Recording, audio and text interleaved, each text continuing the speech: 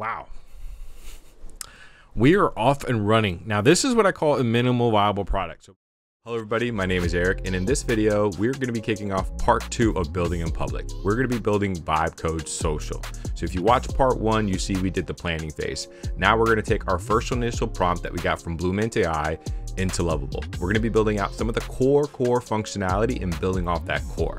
Along the way, I'm going to show you some tips and tricks for you guys to actually prompt better. I'm going to show you guys how I actually use my audio voice to actually prompt. And we're going to build a little bit of functionality to actually get our product all the way to minimal viable stage. So if you're ready, let's begin.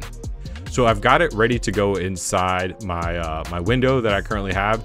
So here's all my knowledge base of the app that I've already put in that I currently want to use. Everything from like integrations to real-time features that I'm looking for, from technical requirements, all the way to user journey of how I want things to be set up. There's just a lot of prompting engineering that goes into building this. And I want you guys to know is that once you have this knowledge base in the very beginning, when it comes to building, it's going to be a lot easier. If you're doing it this way that I have learned, it just takes a lot of time to building out pages, and you waste a lot of credits. And I learned the hard way. I spent a lot of money or just came in loops because it wasn't doing what I wanted. It looks like it's already ready to go. I'm actually going to enable cloud with this. So this is AI's cloud, so it's going to set up the entire database. Since I gave it enough text, it should be able to, start building it out. And the next thing I want to do is that one of the things that Lovable has is their knowledge base. Now, I'm a big believer in the knowledge base. This really kind of helps my project build better. So I go into my BlueMintAI, I go to my executive summary, and I go ahead and just copy my executive summary. This is kind of like my roles of what I want to build out. And I go back into Lovable, go into my projects, go to settings, and I go to knowledge base, and I just drop this here. So this provides instructions of what I'm actually want to build out. Now, this is another tip that I see a lot of people not doing, right? The reason why I do this is because I want the language model to know exactly what I want to build out, what I'm expecting, what's my preference, my naming conventions, everything around my application. I can even drop my entire prompt if I want to, but this is just something that I do from the very beginning. This, for me, helps my prompting as I move forward, or working with AI as I move forward. Before we go any further, I want to give a big shout out to our sponsors here today, which is you guys. If you haven't done so already, make sure you give this video a like and a comment, and go ahead and subscribe to this channel so you guys don't miss another video. Let's continue. So currently I've got the one prompt shot ready to go, and what we're going to be building, again, for those that just need a refresher, it's going to be like a social platform for vibe coders. I've got a list of preferences that I've already have with my prompt, and I'm just letting Lovable do its thing. And what we call that is cooking. So it is enabling the cloud. It's already modifying the database. It's not hallucinating. It's putting everything that we asked for: username, display, bio, avatar, vibe tags, creator timestamp, description of posts. These are all things that I have asked for. Look how big this database call is. This is a massive database build out that I'm building with this one prompt. And usually, if you're not doing this, you're going to be building this piece by piece, database by database, using a lot of credits, because I've put in here with my features that I'm looking for: tags, features and functionality, social integrations, project sharing, user profiles. I'm putting a lot of stuff inside my minimal viable product with that one prompt that I was able to create with BlueMintAI. All right, it looks like our application has been built out. So one of the things I always like to check is here to figure out how far this has gone. So it's got an authentication page ready to build out. Vibe Code Social. It's got the name. It's got the create page, which we need to log in. The profile page, that's fine. We're not going to see any of this until we log in. So let's actually log in real quick. Before I do that, I want to just check the cloud, and I want to see all the databases that have been built from this. So it's been able to build 4. One for comments, one for likes, projects, and profiles. Obviously, we've got a user, data sets, no edge functions, nothing storage yet. There's no AI integration with it. So all this is good so far. So let's actually sign in real quick. Hit create. All right, we just logged into the site. I'm going to see if I can log in. Okay, so I can see this is here. I think the feed takes me back to the home page. Let me see if I can create a post real quick. Let's call it our Lovable project. Now I'm just testing this real quick just to see how it looks like.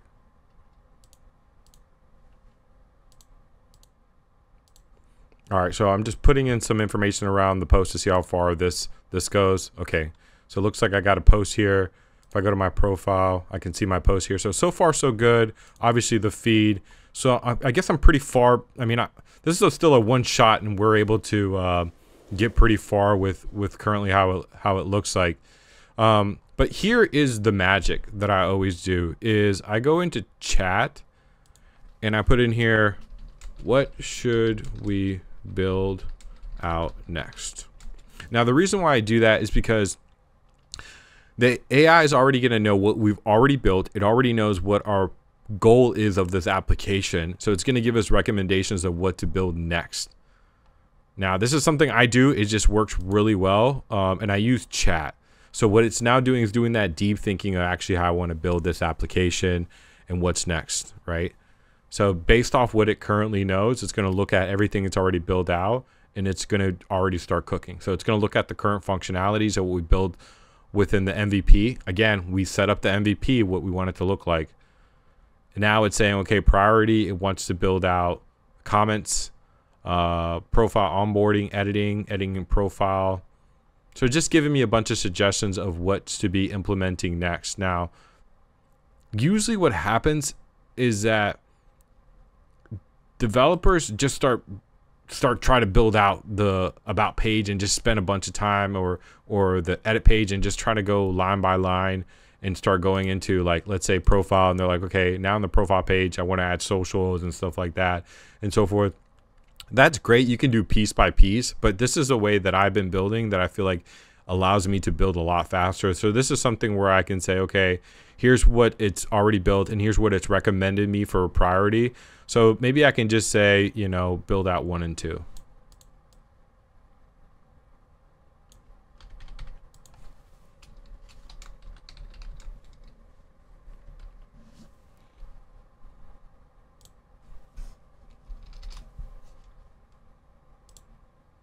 Take the chat off, and then I will let it start building. It's going back to my original prompt, and it's going back to my knowledge base to be able to build better. So let's see how far this one goes. All right, looks like it has now completed the profile section. So again, it's done a lot of work around authentication, the profile, the player, the user card. So I think we're going to have more access. So now when I hit edit, now I have everything of here build out. Okay, perfect. Go into these 2 sections and say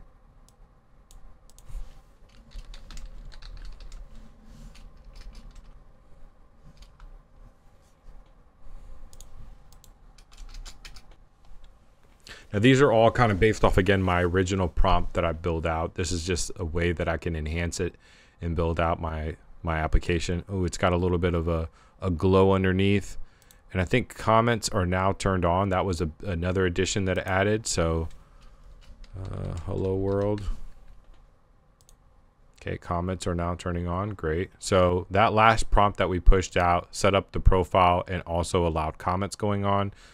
And now I've got likes going on. So within about 2 prompts, I've got my 1 application set up, 2 my edit page, and then 2 comments were turned on, because this was the commenting system, and then this was the onboarding profile. So we're just 2 prompts in so far of building this out. The next one we're going to be building out is enhanced discovery, no way filtering, so people can search by tags, by trending projects, and better project view projects. So again, we're letting the AI kind of do its thing based off our feedback of what it's building.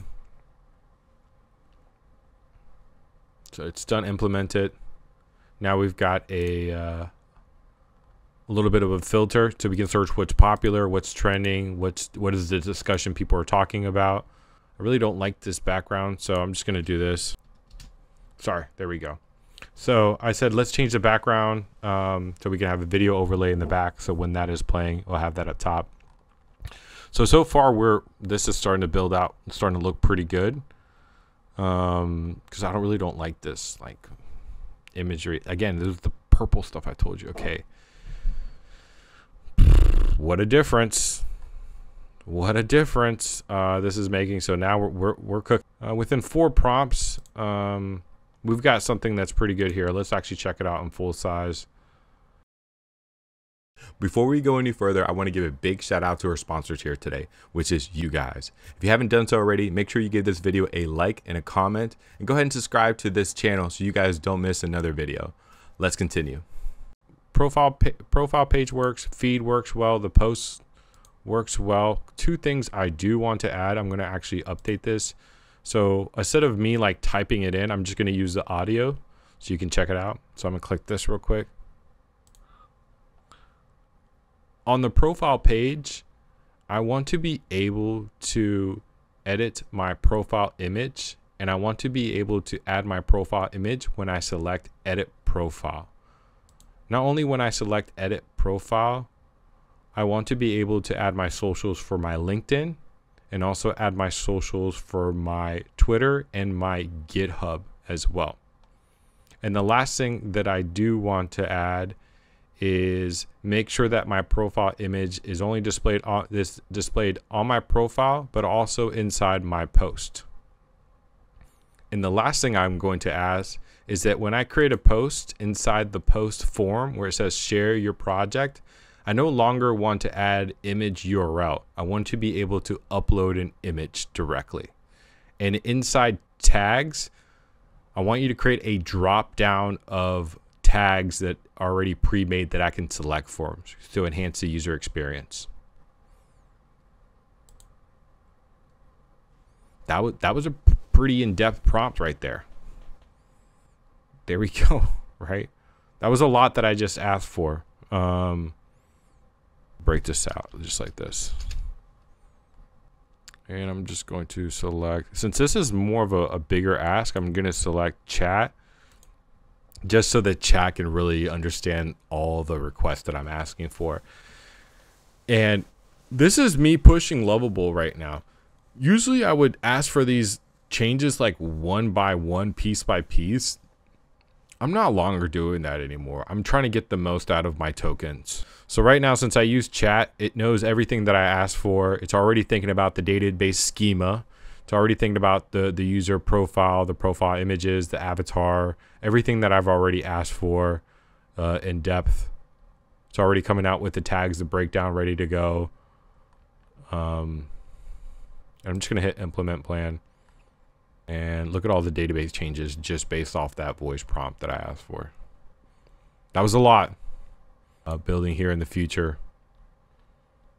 I think this would be a great way for me to connect with the community is to build this vibe code social. So we're doing it live. We're announcing it live. We're building a vibe code social platform for you guys to join. Okay, cool. We are good to go. So we have gotten our, so we hit that major prompt, a little bit of a bug. We fixed the bug. We're about like 6 prompt. Wait, 1, 2, 3, 4, 5, 6. All right, we're still 6 prompts into our vibe coding social application. So let's check out our profile first. We hit edit profile and add profile image. I'm going to add my profile real quick. Okay, I've got my profile image. I've got that. Set up Lovable Dev. I'll fill this stuff out a little bit later. Actually, let me just put my Twitter handle real quick. That ready to go. Okay, I've dropped my Twitter handle. I'll add my GitHub later and tags. Put crack dev. Add. I'm gonna hit save. All right, still no major errors. I've got notifications ready to go. I see my image here, creative, and we are off and running. I even got a little tag here. I've got a little project, and let's see the feed real quick. Wow, we are off and running. Now this is what I call a minimal viable product. So we've got something good ready to go. So we are just only 6 prompts in. And we have a very, very strong minimal viable product. We can all log in through authentication. We've got a feed page. People can upload their posts. We fixed a little bit of their the UI. We've got all the tags ready to go for a better user experience. We are cooking right now. It's looking good. I really like this video playing in the background. I think it adds a little bit of a cool little flair through it. I'm going to ask you guys that are watching, definitely check out this application and start building a community and see what we can build this application on.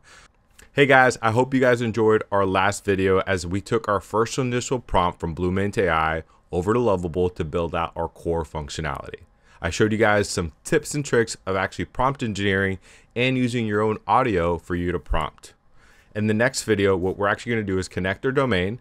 We're going to build a little bit more of a functionality, and we're also going to cover some UX UI around mobile responsive design so you can see the application get into a better state, especially when we go into mobile.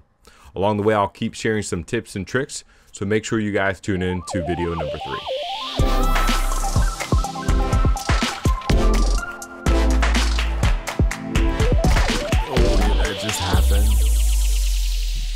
Did I just one-shot this entire demo?